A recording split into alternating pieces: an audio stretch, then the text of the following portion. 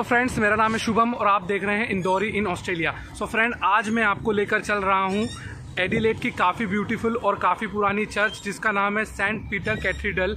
Friends, काफ़ी अच्छी church है और ये ऑलमोस्ट 150 ईयर्स पुरानी है और काफ़ी ब्यूटीफुल है। फ्रेंड्स, इसका इंटीरियर और आर्किटेक्ट काफ़ी अच्छा है फ्रेंड्स। और अभी मैं हुआ हूँ कॉलेज से फ्री, तो मैं आपको लेकर चल रहा हूँ।